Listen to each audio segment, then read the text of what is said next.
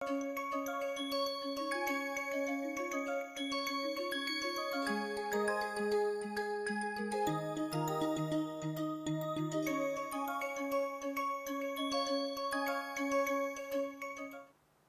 us have a look at how we can do constraint analysis for a military aircraft.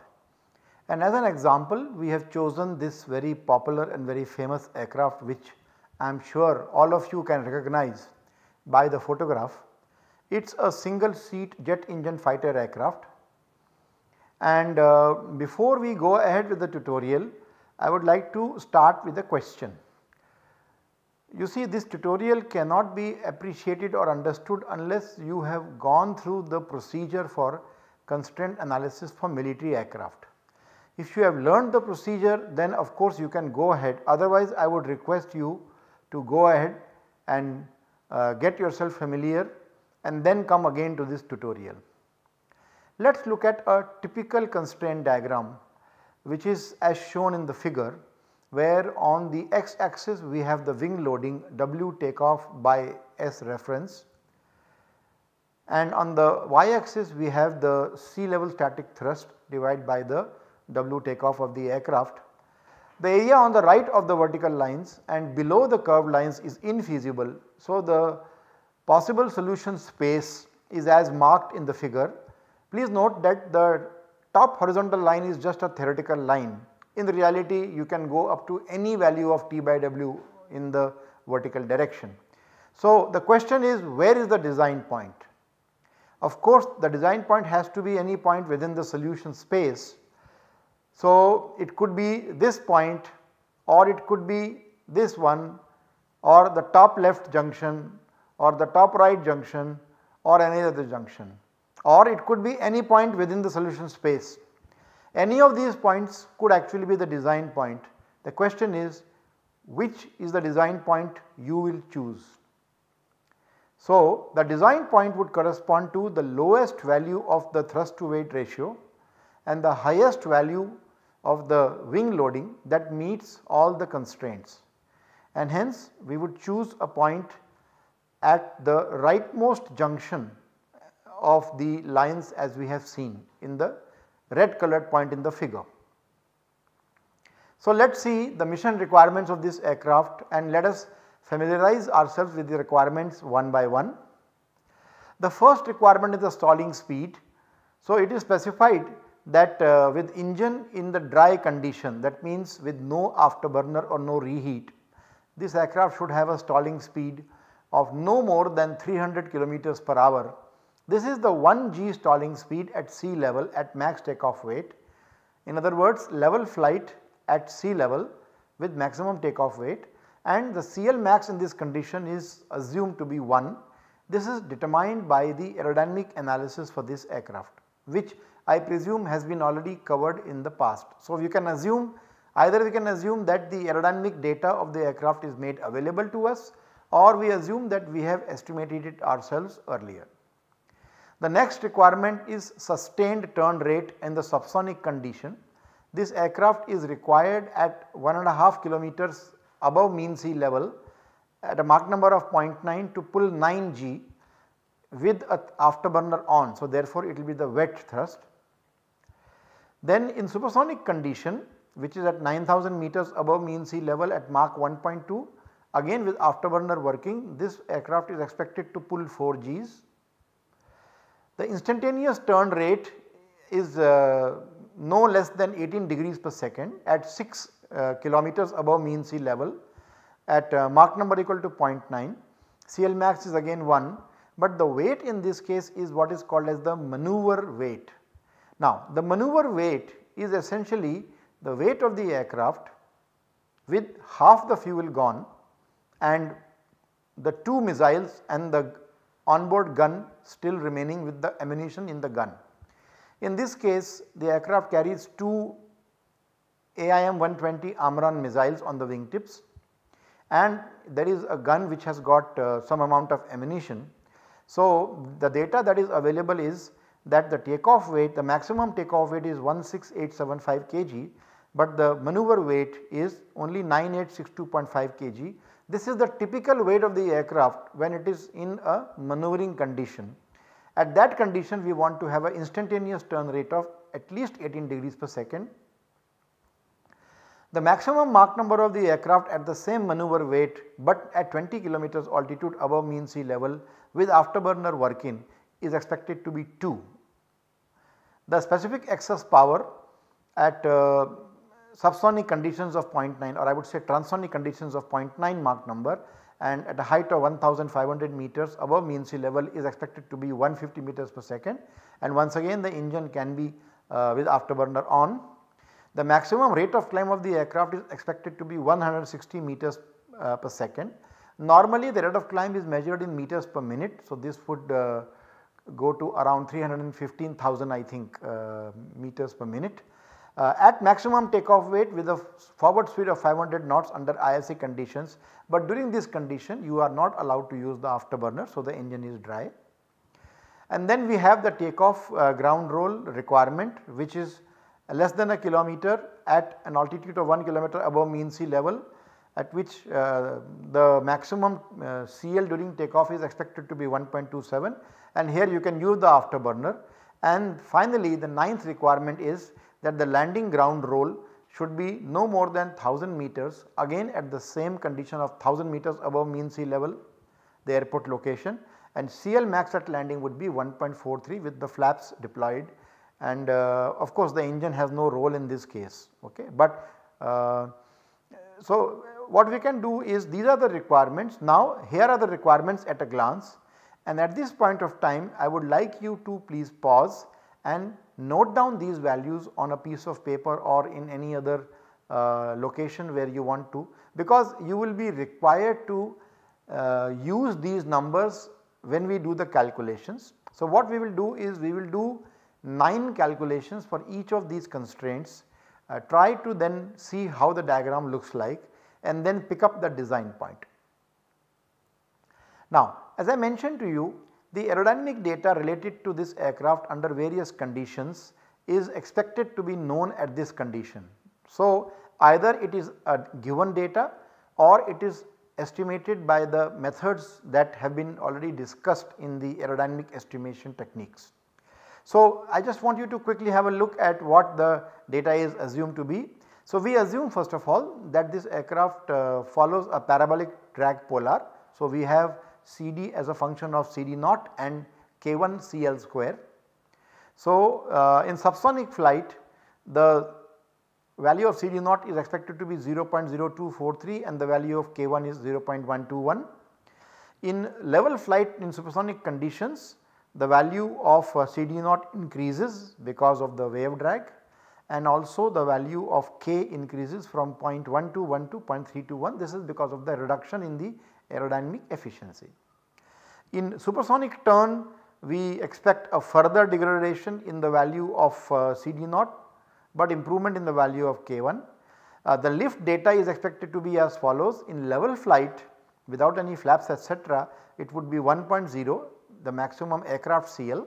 At takeoff with flaps at takeoff condition it will be 1.27, at landing the CL max would be 1.43. So again I would request you to note down these numbers, because these numbers are going to be used in the calculations that we are going to carry out. Let us look at now the constraint analysis using the master equation.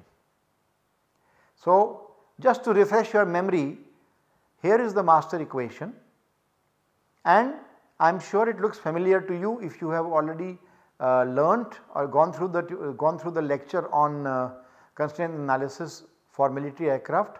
But if it does not look familiar to you and if you feel that you do not appreciate what it is, then again this is a point where you should stop, and no point proceeding further, because you will not be able to appreciate what is being discussed.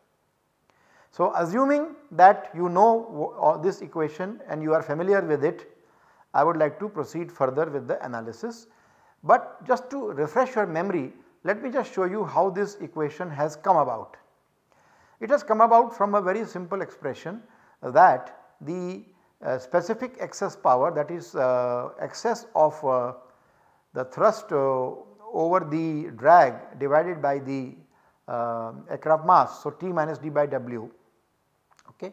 If you multiply this with velocity, you get the specific excess power, but T minus d upon W is the specific excess thrust, and that is equal to 1 by V dH by dt plus 1 by G dV by dt, where dH by dt stands for the steady climb and dV by dt stands for the acceleration, okay, where V is the forward velocity.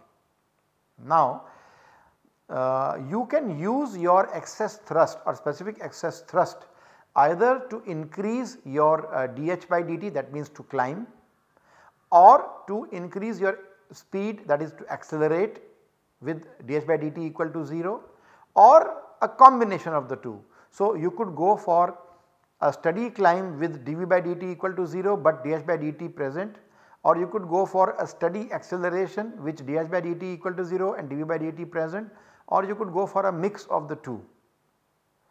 Now, let us see how we can expand this into the master equation. So, the d or the drag can be replaced by Cd into Q into S, where Cd is Cd naught plus K1 Cl square. So, you replace instead of d you put Cd naught plus K Cl square and into Qs. The Cl is basically equal to L by Qs, and L would be the lift, which would be the load factor N times weight upon Qs. So, wherever you see Cl you can replace by Nw by Qs or N by Q W by S. The W is the weight of the aircraft, and that does not remain same throughout the mission. So, for any condition at which the constraints are calculated, the weight is the local weight, and that weight is equal to beta times WTO, where beta is the weight parameter. Beta is equal to 1 when you are at a takeoff condition, beta is equal to let us say 0.8 or 0.7 when you come into land, and beta can be any other value depending on the condition at which the constraints are being evaluated. So, replace all W's by beta W takeoff. Similarly, the thrust is also not going to be the same in all the mission segments or in the segments wherever you carry out the constraint analysis. So, in general we can say that T will be equal to alpha times TSL, where alpha is the thrust lapse factor. This number can be less than 1 as you go for higher altitude from sea level, or it can be more than 1. For example, if you put an afterburner, it may become more than 1. So, it all depends on the operating condition. So, all the T terms have to be replaced by alpha TSL. So, if you do this, that means if you just do this yourself, at this point I suggest that you take a pause.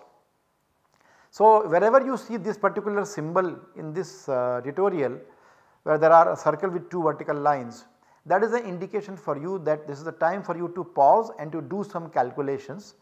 You can pause the, you can mute, you can pause the video and do the calculations, and then when you finish the calculations you can resume.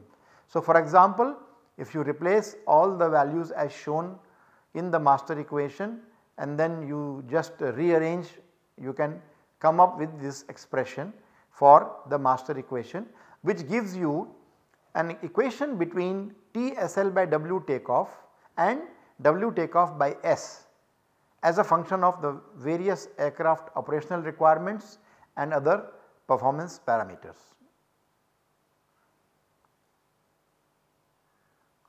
So, let us start the process of constraint analysis to incorporate these 9 constraints.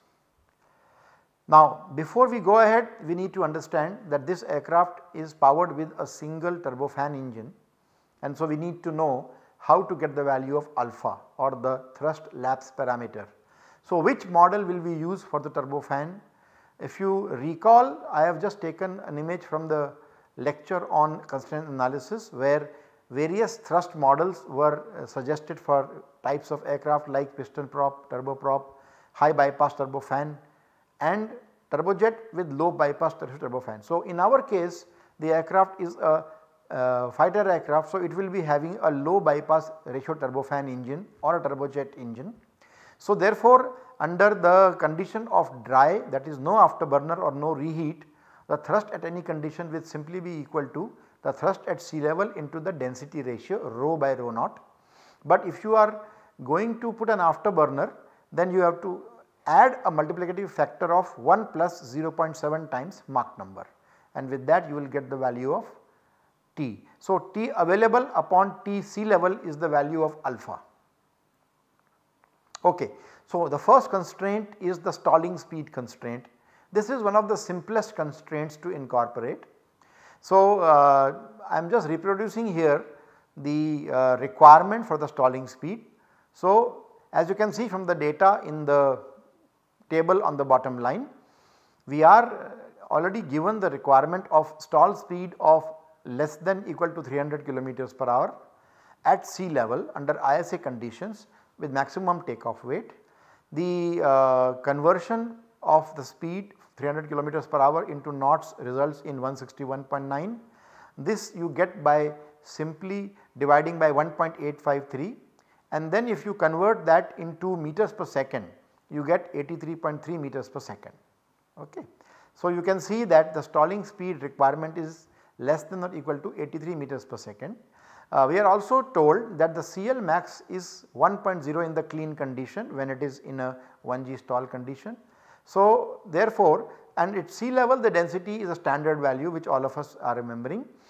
We are going to assume beta equal to 1 because we are assuming that this happens just after takeoff. So, therefore, there is no loss in the weight of the aircraft. So, from simple balance of forces, lift is equal to weight and it is n equal to 1 condition. So, W is equal to half rho v square SCL, and from there you can get that to maintain a stall speed of less than 300 kmph, we need to have wing loading less than equal to half rho v stall square into CL max. So, with this you can straight away calculate the value of W by S by inserting the values of rho which is 1.225, v stall which is 83.3, CL max which is 1, and if you do that it will take. So, if needed you can pause the video and do the calculation, the number will come out to be 433.37 kg per meter square.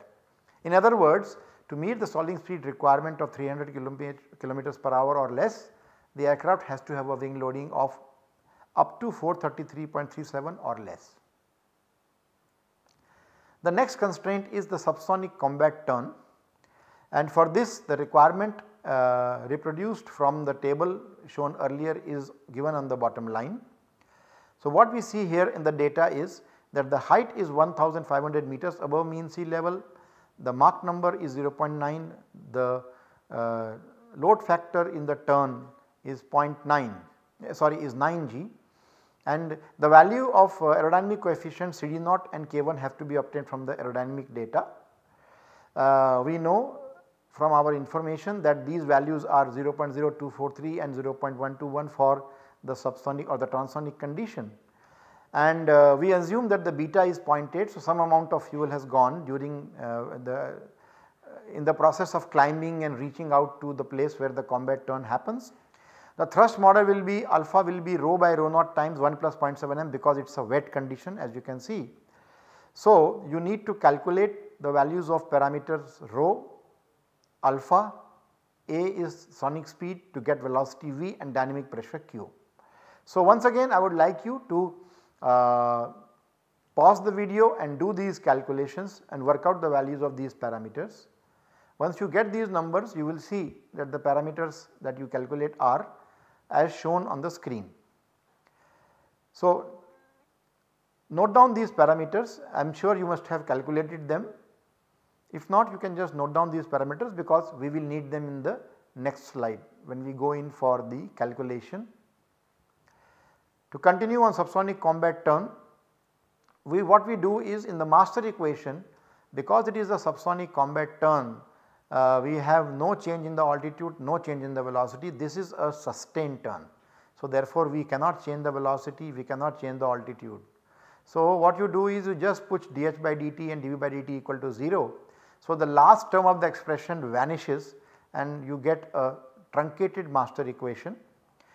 Now, what we can do is we can consider this Q into CD0 by alpha, this particular term as a term called as A. So, the TSL by WTO will be a constant term Q CD0 by alpha called as A divided by W by S.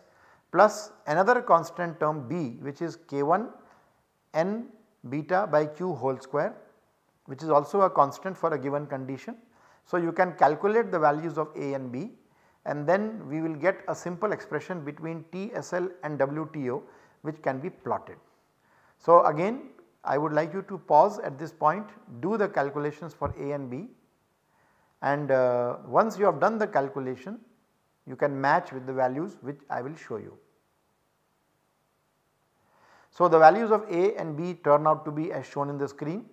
Inserting these values in the expression for T by W as a function of W by S, you can actually get a table, and you can notice that if you have a wing loading of say 300 kg per meter square, the thrust to weight ratio required for this condition comes out to be 0.55. Moving ahead, let us look at the specific excess power, which is again specified in the constraints as shown in the line in the bottom. So, what do we see? We see that the height is 1500 meters.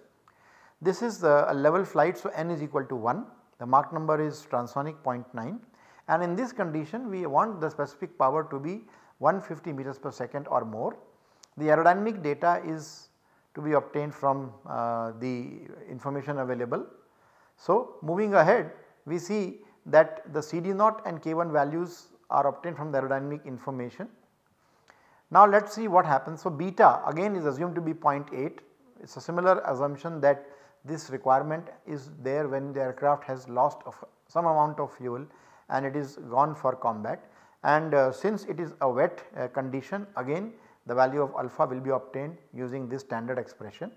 At this point we can calculate the values of rho, the density of the ambient air at 1500 meters, alpha using the expression shown on the screen. Once you know rho naught and the Mach number which is given as 0.9, then you can calculate the value of sonic speed A, because you know the value of temperature at 1500 meters. You can calculate the V because you know the Mach number and you know A, and since you know the values of rho and V, you can get half rho V square, that is dynamic pressure Q. So, once again I would like you to know if you can, but you know understand one thing, this calculation is not needed. Why? Because in the previous calculation the conditions were identical. We had the same altitude, same Mach number, okay, and the same engine condition. So, what we can do is we can just reproduce those values here, because the values of rho, alpha, V, A, Q will not be changing because the conditions are the same. That is why I have taken this particular constraint out of the sequence for ease in calculation. So, once again let us continue ahead. Once you have the value of these parameters, now the specific excess power can be shown to be equal to this expression as shown. Okay. So, it is ds by dt plus v dv by g dt. Okay. So, if you just take Ps by V, you get this expression. So, what you can do is in the master equation, the last term which is 1 by V ds by dt plus 1 by g dv by dt, we can replace it by Ps by V, and so you get a master equation, and in this equation now you have to just insert the values of the parameters beta, alpha, q, CD0, K1, n, and by that you will be able to get the values of the two constants A, B as earlier, but now there will be another constant C which will come from beta by alpha into q by beta by alpha into Ps by V. So, please take a pause and calculate the values of parameters A, B and C. Okay. So, here are the values that have been calculated, and using these you can get an expression between T by W and W by S, and with that you can get a table which can allow you to calculate the value of the thrust to weight ratio for any wing loading. For example, for a wing loading of 400 kg per meter square, you need a T by W value of 0.5. Let us take the supersonic combat turn, which is as mentioned in the requirements. It is a sustained turn and it happens with a value of 4g at 9 kilometers above mean sea level with the afterburner working and Mach number equal to 1.2. In this case the data is just reproduced from the requirements, and the aerodynamic data will come from our previous assumptions as we have mentioned. The value of beta and alpha will also be the same as assumed earlier. So therefore, this is now a time for you to pause and calculate.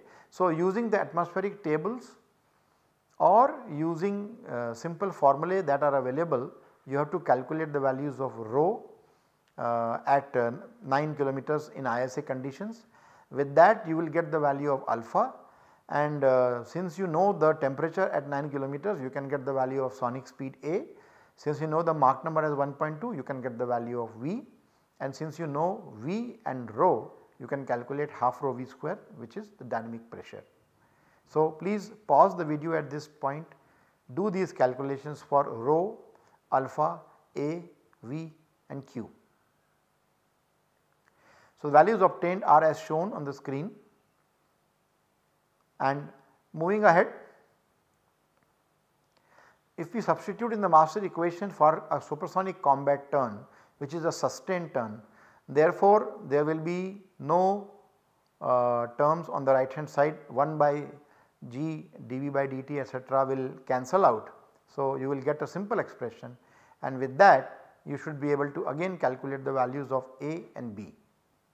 So once again I will take a pause here, you should pause the video, calculate the values of A and B and then match with the values which are shown here on the screen, and with that this particular table can be created. So as this table shows, if you want to have a wing loading of 400 kg per square meters, then the thrust to weight ratio requirement increases to a value of 0.78.